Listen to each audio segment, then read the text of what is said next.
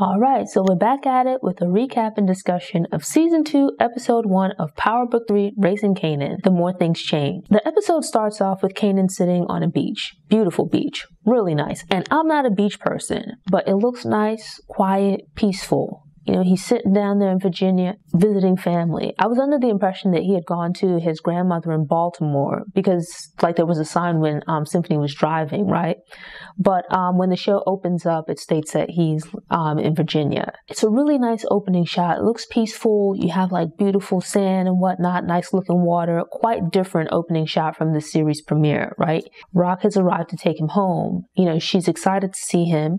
And it's not that he's not excited to see her, but it seems like he's coming to like Virginia. It's a bit peaceful. It's a break from everything that was going on back home in New York. But it turns out that RAQ has, like, her family has lived in this area for some time, as RAQ mentions that she spent the summer there with her mom and brothers when she was a kid. She had a little summer romance, so she has some positive memories. But we see Kanan looks like he just doesn't really want to leave. She's excited to see him. It looks like she hasn't really spent any time down there. She's probably just driven down from New York to pick him up and just drive right back. And so as it opens, he's on the beach by himself at first, but she walks up and she hugs him and whatnot. When they used the song Cream in the trailer, I thought it was going to be like the show jumped a little bit, like a time jump, and they were like in 93, so maybe like a year or so had gone by. And I believe that I read as well in some of the summaries for the second season promos that it was like a year later, but it seems that's not actually the case. It's just about 3 months after everything went down in the series finale. So basically Kanan has spent the summer in Virginia. So like the summer of 91, we're now coming up on the fall. So we're still in 1991, but the summer's coming to an end. Kanan is now going back to New York. It seems like about just in time for him to head back to school. Turns out Howard has survived, which, you know, I guess is a positive. Due to him having been shot and being in the hospital, they were able to find another officer to serve as a donor. So that's taking care of his issue with leukemia. He'd been badly injured from being shot, but they've taken good care of him. He's recuperated. And now 3 months later, this is the day when he's going to be leaving the hospital. Really, the only point of concern is that he seems not to remember anything from the night of the shooting. So Burke is speaking to a doctor, and he explains that sometimes people who undergo a traumatic experience, their brain has a way of suppressing those memories. It becomes like not proper amnesia, but a form of it, where it's more so a repression of those memories. So back in Virginia, Kanan isn't with his grandmother. He's with what seems to be either his mom's cousin or aunt, right? She has a cute little family, 2 boys. I'm not sure what the rest of the family consists of. It turns out RAQ had called her and told her that, you know, some drama had gone down in New York, and she asked to send Kanan down there for his safety. Kanan, in the time that he's been there, he's fitting into this environment quite well and isn't excited about going back to New York. His cousins are a little bit younger than him, and he mentions to them that if it was up to him, he would stay there. He prefers it there. It's more peaceful. It's more quiet. There's less going on versus back in New York.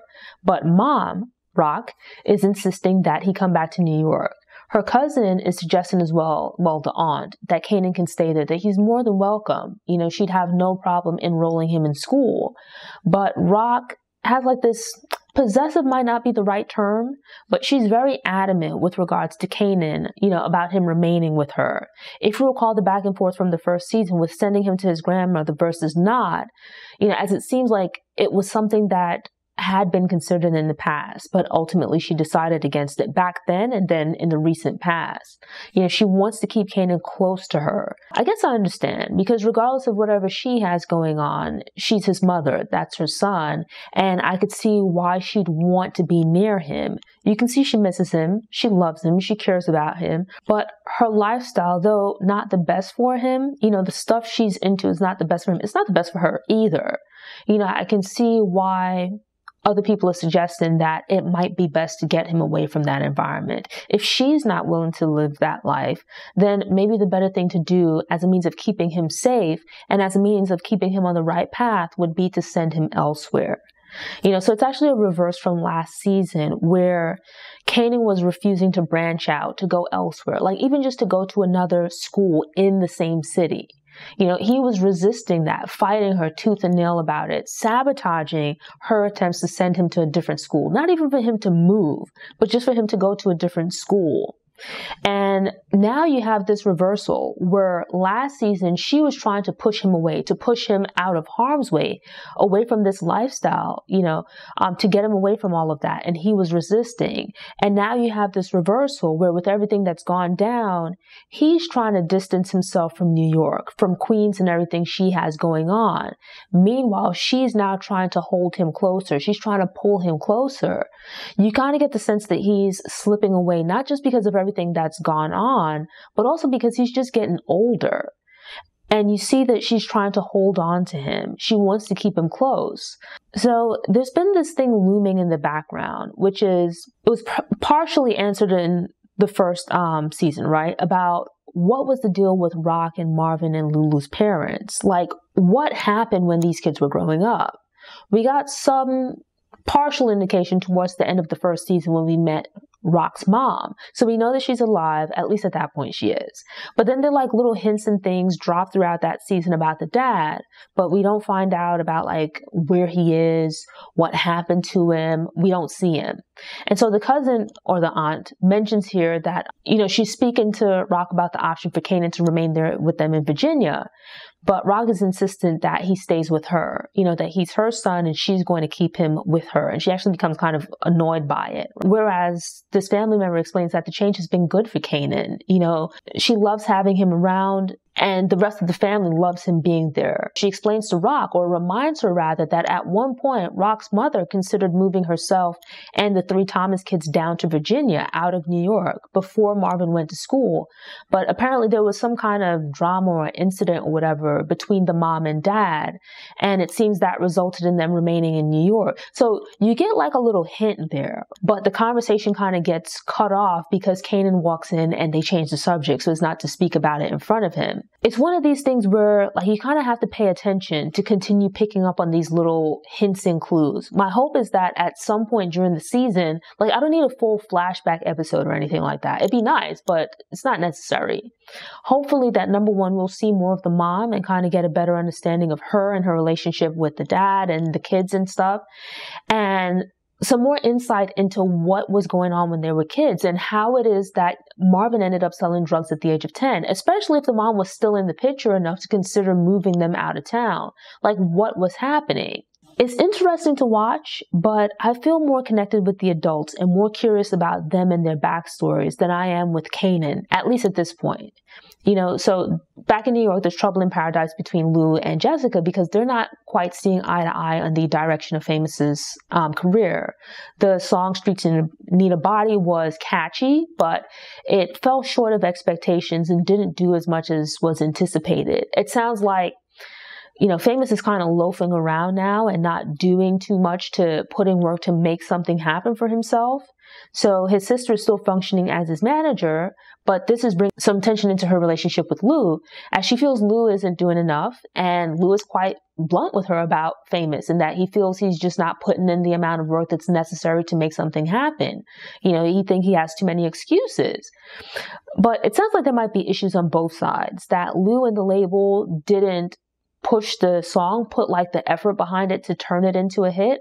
Like the little bit of momentum that it started getting, they didn't put in the effort to take it to the next level. There's also some problems in their relationship as a result of that, because basically they're now mixing business and pleasure. The issues within their professional relationship are now bleeding over into their personal relationship, causing tension there.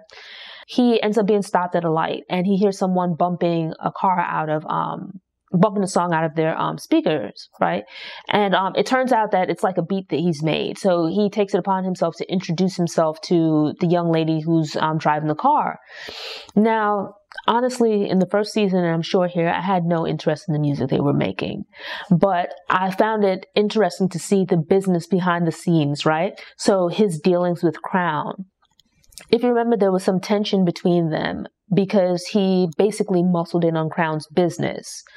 So I'm curious to see how that continues to play out with him kind of strong-arming his way into the business. But then also to see how things progress in the tension between him and RAQ, because him splitting his time between their business and his record business is bringing some issues, or was. part of Kanan's apprehension with going back to New York is fear. You know, he shot a police officer. He shot someone, number one. And especially that he shot a police officer and the officer survived. He's now worried about going back because it's like, what if this guy decides to come seeking revenge? And then not just that, what if like, you know, the police try to like hem him up or something like that? RAQ takes the opportunity of the two of them being alone to bring up the topic of returning to New York, to reassure him, to let him know that, yes, Howard is getting out of the hospital on this very day that he's going back to New York, but also that she has some people in the hospital and it sounds like she's been receiving updates about his condition, that he doesn't remember who shot him, like mentally he's a little bit off. Not to say that he's crazy or anything like that, but just that the trauma of the incident, thus far, he hasn't remembered much of anything. And even if he does at this point, you know, people are unlikely to believe his memories. So basically, she explains to Kanan that he's good, you know, but his concern is, what if he goes back to New York, Howard sees him and it triggers something like some kind of memory. But, you know, she just reassures him that it's unlikely that that would happen. But even if it does, that she'll keep him safe, right? That she won't let anything happen to him. The question that I would then ask is, if we go back to the first season, where if you remember the episode where like he strong-armed her into teaching him how to cook cocaine, right? How to turn cocaine into crack. She explained to him that part of why she was teaching him was that in case something should happen to her, which kind of catches him off guard, he was like, you know, she's always said, or she's always told him that nothing's going to happen to her, that she'll be fine. You know, and it's at that point that she admits to him that, you know, well, he's a big boy now. And to be honest with him, that's not a promise that she can guarantee she'd be able to keep. You know, she can't guarantee that she's going to be okay, that, you know, no harm will come to her, nothing will happen to her. So if you can't guarantee to your son that you'll be able to keep yourself safe, how do you guarantee to him that you'll be able to protect him? If you can't protect yourself, how are you going to protect your son? So it's sort of like, I think just kind of like telling him whatever in the moment, or what she hopes to be true in the moment, as a way of easing his fears. But she doesn't really have the authority to say it with any certainty or to make it a reality. Basically, she's just telling him what he needs to hear to make him more comfortable with the idea of going back home. You know, she wants him back home. And this is like kind of her way of paving a path to making that a reality, to making him comfortable with that setup. Back in Queens, Marvin looks like he's leaving court and fortunately has kind of tied up his situation with Tony. I was actually curious to see how things would shake out with her. I had a slight feeling that if things went far enough, like with him going to court or whatever, that they probably would end up doing something to kind of move her out of the way. Especially given that in the first season, RAQ had like her little frou-frou dog microwave. If like the dog just barked at RAQ, whereas Tony was attempting to get Marvin like in trouble and sent to prison. Like I could imagine what they would have done to her. But here we see it that like he has a court date, and when they show up, it seems like she skipped town. He's not really facing jail time anymore, but instead his lawyer suggests to him that he takes a class and he opts for anger management because I believe like they found weed on him when he was stopped. So it's like, you know, they need him to take something like a little slap on the wrist just to, you know, make them comfortable. So, you know, he agrees to pretty much do the program, and, you know, that clears up the case and all of the drama with Tony, or at least from what we see so far. So now what remains to be seen is she's skipped town, right? I'm curious to see if she's like gone for the time being or gone permanently, as you know, as far as if she'll pop up later on. And then what, if anything, that means. Like, I feel like she's probably just gone from the show, because it's like the charges against Marvin have, for the most part, already been dropped. And I don't think anything would come of it if she was to pop back up, beyond her just being like annoying. You know, I will say that the whole thing with Howard and his amnesia, I'm not really buying it. I feel like he fully remembers everything that happened, but just not wanting to answer questions and probably wanting to handle things on his own, sort of continuing this drama with RAQ. He probably just told the higher-ups and the other police officers whatever he needed to get them off his back. But most likely, I feel like he's just going to handle this situation on his own. So come to find out that the case against Unique is pretty much going to fall apart, as he had a solid alibi. But Howard, he explains that when he was in the hospital, he thought he was going to die. He had leukemia, he'd gotten shot, he had all this stuff going on. And so he pretty much thought that he was a goner. But having come through the other end, he now has a different perspective on life, or so he claimed. He told Burke that he wants to take a different approach to life. So I guess it remains to be seen. I guess we can give him a second chance and see. But if he continues being a jerk like he was before, I want him out of there. So RAQ rolls through the neighborhood, passing by some of the old corners where Morel is still out there with his crew. They're getting arrested, and she kind of smiles because she had the foresight to see that being out in the corners was wasted energy and effort. So they'd moved into Baisley houses, and they're now operating more discreetly, not having to deal with a lot of the street stuff as before. So she brings Kanan by for him to see the operation. They have lookouts up on the roofs and whatnot. So pretty much it's like the Supreme Team set up in real life. They walk into the building and go to get on the elevators. There's like a crowd of people standing around waiting, like residents. But it's noticeable that they all step back and give them room. It's like maybe 8 or so people waiting on the elevator. And it looks like it's just one elevator. Yet they step on and everyone else just like waits. It's just the two of them. No one else gets on the elevator with them. And so Kanan asks about it, like, oh, what's that about? And RAQ is like, oh, well, that's their business. I don't have anything to do with that. It's obvious when they step off the elevator, they've taken over.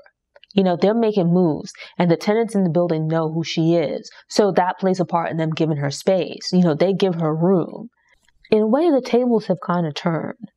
Marvin is now taking care of things and on top of his business, and RAQ has given him more responsibility. Conversely, you now have Lulu where he's showing up late, and it sounds like this is a frequent occurrence. And so there's like this mounting tension between him and RAQ. The family gathers at RAQ's house for dinner, and while she's cooking, the guys are sitting around chit-chatting, and Jukebox is now living at her house, right? It seems like she moved into that third mystery bedroom that magically appears when it's needed. And so throughout the summer, I would take it that it was just her and RAQ, but now Kanan's home, it's the three of them in the house, sort of like it was when they were younger.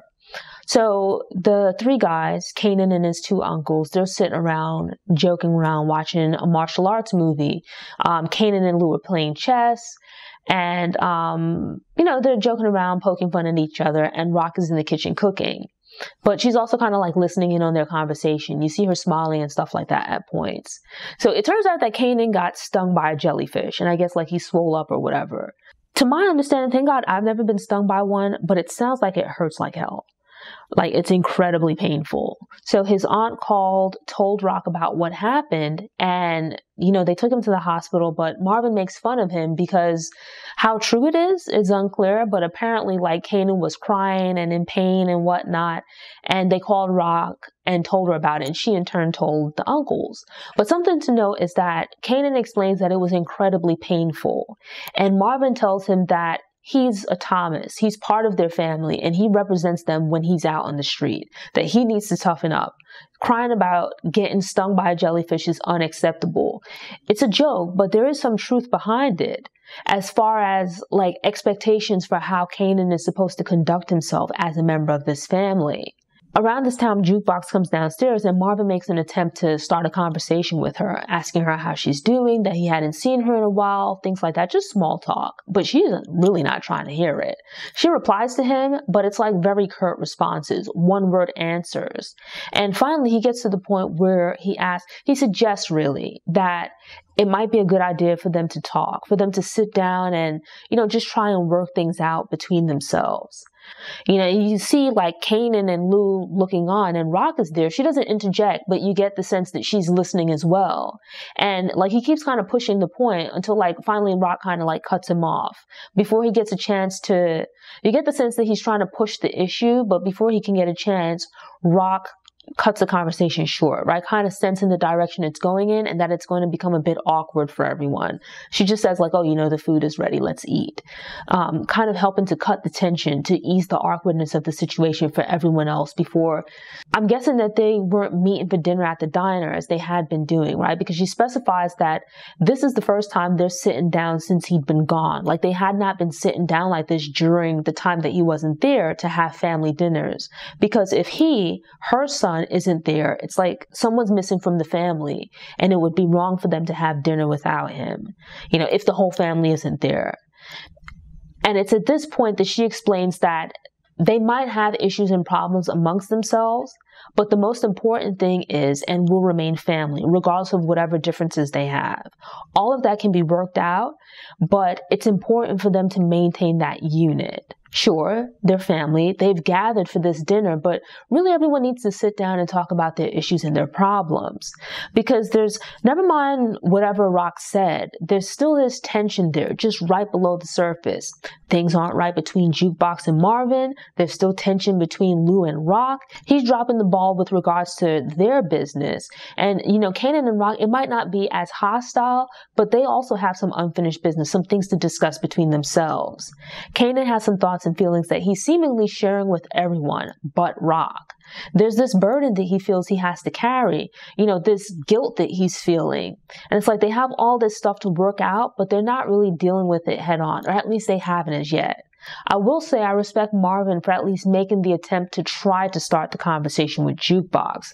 And I feel like Lou also made an attempt in that finally, you know, after dinner, while him and RAQ were in the kitchen, he made an attempt to apologize to her. She shut him down quickly, right? She ended the conversation with what was actually a pretty snide remark. She should have taken advantage of the opportunity to talk things out with him. It's not so far gone, and I think he does have some valid points, some valid concerns and vision with regards to this music thing, that she should probably hear him out about it. I understand her perspective that his approach and of just like dropping the other business, like that's not the solution. But at the same time, I think that it is a conversation that they need to have rather than her just shutting things down. Pretty much everyone in the crew has it out for Varel because of him coming at Scrappy, coming at Lou. They pretty much all want to hit back at him. There's definitely unfinished business there. But RAQ is thinking more like they're out of war now. Unique is on his way home. And she kind of wants to take everything from him, right? She wants to remove his people, his allies from around him. And the best way she sees doing that is to take Varel and kind of bring him into the fold. Obviously, she's aware of the potential danger, but sort of a sense of keeping your enemies close kind of thing. In efforts to keep the business, to keep things running smoothly, she wants everyone to be on the up and up, to avoid getting into any trouble, bringing any unwanted attention or anything like that. Turns out Scrap has a gambling problem. So she tells him she wants him to stay away from his mom's card game, no dice, no nothing. She wants him to stay away from any kind of gambling. But as a person with basically an addiction, the difference here being that it's not drugs or anything like that, it's gambling. For him, he can't stay away. And so he's at his mother's card game when it's raided. In and of itself, that might be an issue, yes. But it so happens that Howard, with nothing else to do, pops up at the police station. And while there, he sees Scrappy. Scrappy's there after having been arrested, and one of the other officers mentions kind of in passing that he has his CI, meaning a confidential informant that they're holding, and the CI is complaining. When the camera turns, you see that it's Scrappy and his mom sitting in the room. So the question I have is like the mom the CI? But I'm thinking more so Scrappy. And what does that mean for RAQ's organization? Because he's pretty high up and he's been with RAQ for like a good little minute. So if he's snitching, that's like a major issue. That's a problem. So Unique gets into it with some guys in jail, and it turns out that he can handle himself. He's not like one of these guys that they're fine out in the street with a gun, but in jail they have problems because they can't handle themselves, hand to hand. I'm curious to see if it should ever happen, if Marvin and him were to get into it, as far as a fist fight, who would win? So RAQ and Kanan meet up with Symphony. Kanan's back in town just as a way of telling him thank you, right? Like they meet up for, it looks like breakfast or lunch or something like that, just to catch up and things like that. And it's a little bit awkward because Kanan is there, right? So obviously when the two of them first started talking, Kanan was nowhere around, right? When the two of them met and when they were dating and, you know, having their fun times and whatnot. RAQ and Symphony are seated across from each other while Kanan is sitting next to RAQ. And it starts off with her pretty much telling him thank you, you know, once again for driving Kanan down to her family. At which point he says you're welcome, and you know, that he's willing to do anything for Kanan and her as well, right? For Kanan and her as well. And there's like a kind of like brief pause. It's like they kind of look at each other.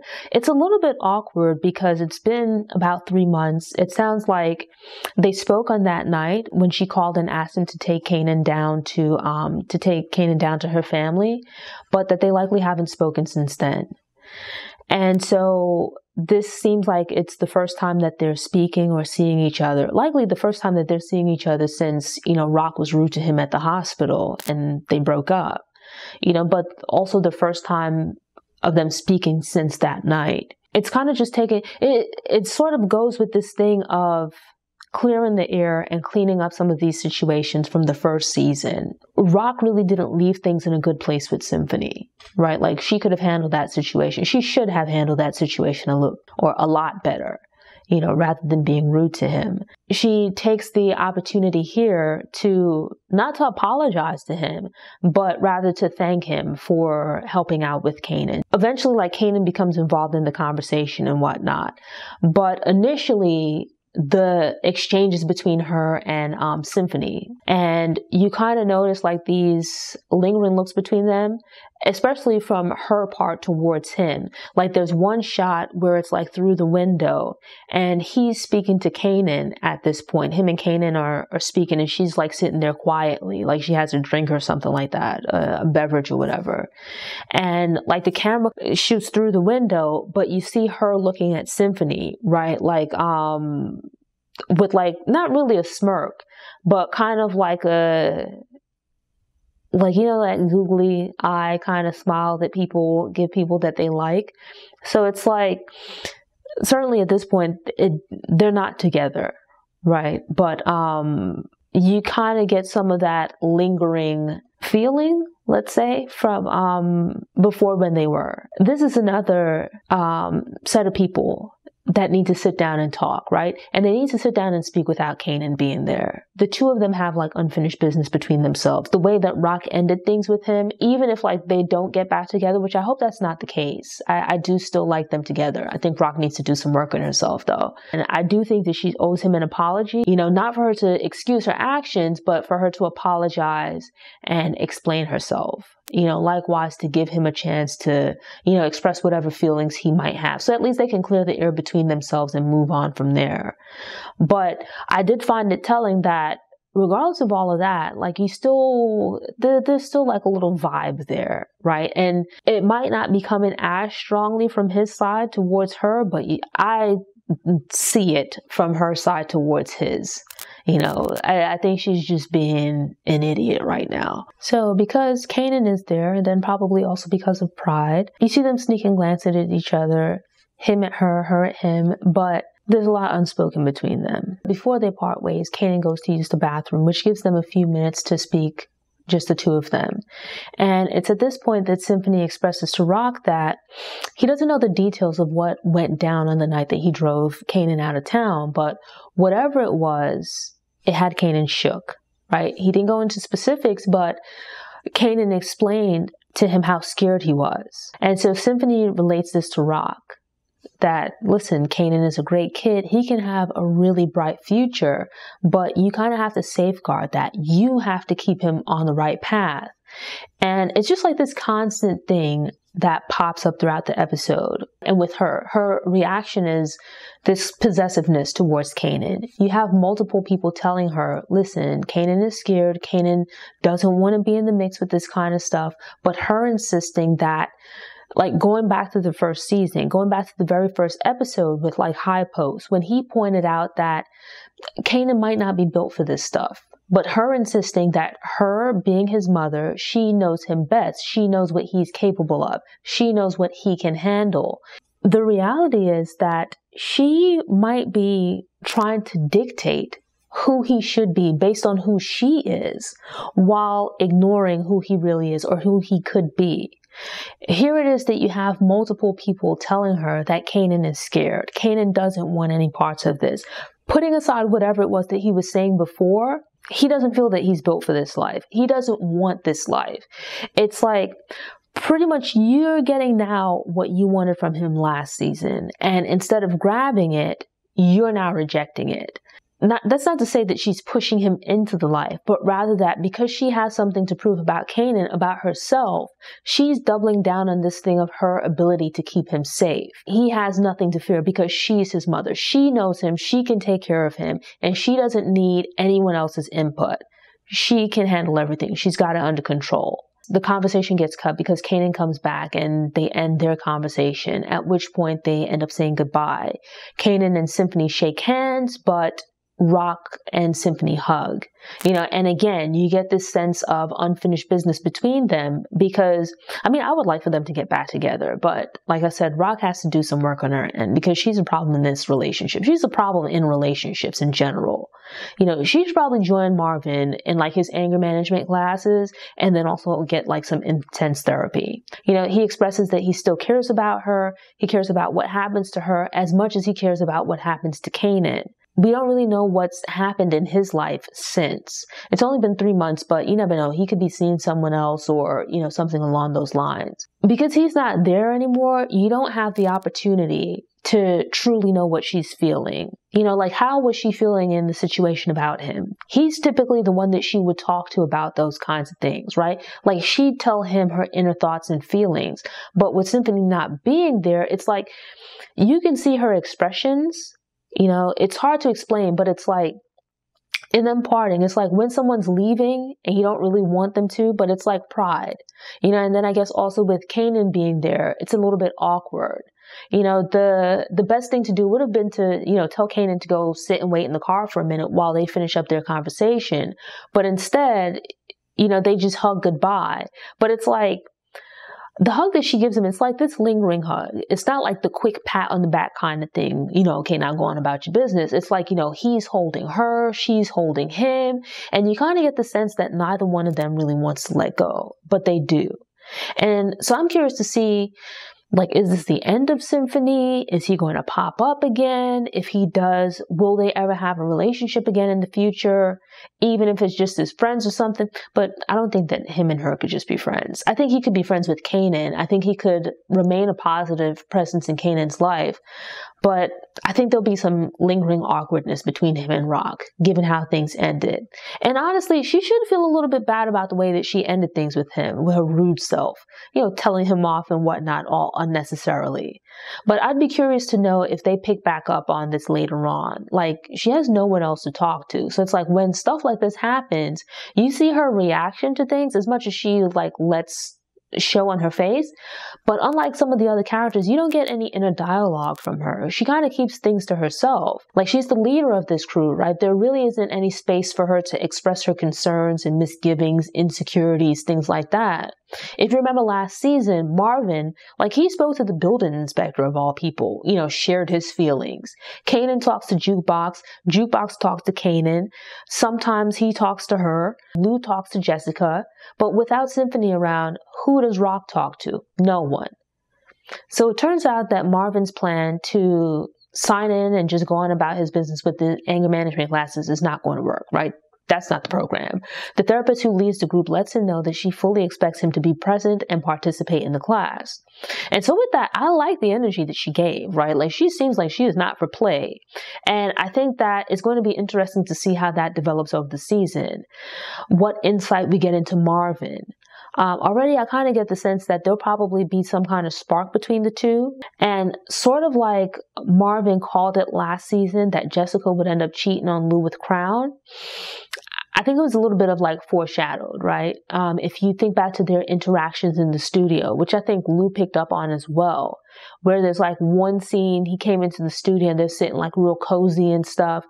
And so towards the end of this episode, we see that they're actually sleeping together with this new singer lady that Lou has found, but that's something will end up happening between them as well. But it's important to note that the tensions over Famous's career continues as there's tension between him and Jessica because he feels that she's not doing enough for him. And so it turns out that Jessica has been in conversation with Crown, and he's kind of pulled some strings, reached out to his contacts, and has lined up a job offer for her out in LA. I think that although Jessica and Lou seemed like they were heading towards a breakup anyway.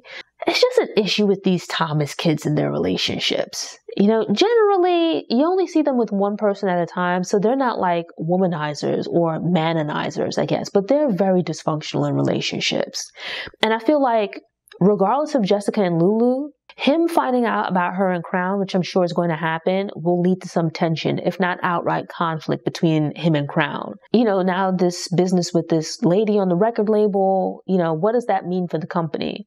Kanan and RAQ finally sit down to have the first of what I think needs to be multiple conversations between characters to clear the air, right? To repair these relationships that were damaged by the end of the first season. It's not a really contentious conversation as RAQ seems to be open to hearing what Kanan has to say. Now, whether or not she's actually going to listen is something different. Kanan expresses that after shooting Howard, it's messed him up. He's been having nightmares. It's bothering him. And it's given him pause to know that, sure, his parents might have been able to do this. His uncles might have been able to do this, to live this life and be okay with it. But he doesn't feel like he can. It's bothering him. And he just doesn't feel this life is for him. He knows that he had been bothering her all last season, pestering her, doing everything possible to force his way into the business. But he sees now that this life is probably not for him. It's difficult to read her emotions. It's like she mentions early in the conversation that there used to be a time when she could read his moods. She could know what he was thinking and didn't need to have anyone else tell her. She could read him. But with him getting older, that's no longer the case. She kind of laments that he's growing up. She wishes that he could just stay her baby, but he's getting older. He's becoming his own person, and she can't read him like she used to. He expresses to her that at times he doesn't even know what he's thinking. And he expresses his concerns to her. He explains his feelings. He shares his thoughts and feelings with her. She listens and ultimately explains to him that everything that she's doing, everything that she has been doing, because from the beginning, I think all of this selling drugs and stuff like that, this sacrifice that she's been making has been to provide for him, to provide for herself, to provide for their extended family. But if it's making him feel unsafe, if it's making him unhappy, then it's like wasted effort because she's been doing this for the opposite reason, to secure a future for him, to provide him with a future and to provide him with a life beyond what she's had. But if in the process it's damaging him, it's hurting him, it's scaring him, it's making him uncomfortable, then it's wasted effort on her part. You don't really get an answer out of her as far as what the path is going to be moving forward, what path she's going to take. But she's heard him, right? It just remains to be seen. What, if anything, she does with that information? Towards the ending of the episode, we see that our boy Unique is a free man. Where 3 months earlier, he was anticipating the downfall of RAQ. To some degree, the tables have turned. She's now the big dealer in the neighborhood. She's the biggest dealer, and he's coming back out, now having to rebuild his empire. And so it remains to be seen how that works out, because it's like, if she thought she had a problem before, it's like, that war, if he's able to get some people behind him to get his stuff back together, he will remain a real threat. And as we see at the end of the episode, she leaves the house. The phone rings and she leaves the house. She goes to Baisley and she's like standing there waiting in the park for someone to show up. And it turns out she's meeting Detective Howard. It remains to be seen what that conversation is going to be. Obviously, he remembers her. So, like I said, I don't really buy this amnesia story with him. I think that just for his own reasons, he decided not to get the police involved in this situation. He'll take care of himself, however that shakes out. So pretty much these two men who were major threats to her in the first season, both of them are still standing. Both of them have a score to settle with her. Essentially, she's tried to take one of their lives and the other's freedom. And we now have to see how that plays out over the course of the season. And then in the midst of this, you now have this added drama with her family. I'm curious to see what happens over the course of the season, but also how the characters develop. I might be jumping the gun here, but based on the first episode, I do have some concerns about them flattening the RAQ character and having her become a typical drug dealer character. I'm hoping that my concerns are unfounded and they maintain her complexity by keeping and building out the many facets of her character. Her plan from last season gave her 3 months of breathing space and allowed her to put herself in a relatively good position. Yet it didn't go far enough long term, as the carryover of threats from last season, Howard and Unique, as well as new foes, might put her in danger of being killed off or going to jail. But I guess trying to see what happens to her and the rest of the crew and how they navigate these old and new problems will keep us tuned in. I was very excited about the start of the second season, but it felt a little bit slow. But that's likely because they're laying the groundwork for the rest of the season. This is going to be a bit of an adjustment for me, as I've gotten very used to streaming shows. And for those that release on a weekly basis, I tend to binge watch them after the season ends. The last show that I consistently watched on a weekly basis was probably Game of Thrones. And that was a few years ago now. So I guess we'll see. Thanks for tuning in. This is the first episode for the second season, and I'm planning to drop a new recap and review episode each Monday. To ensure you don't miss any episodes, subscribe to the channel, click the notification bell, and check out my Rolling with RAQ playlist. Go ahead and click that thumbs up button if you like what you saw, and also share it on social media.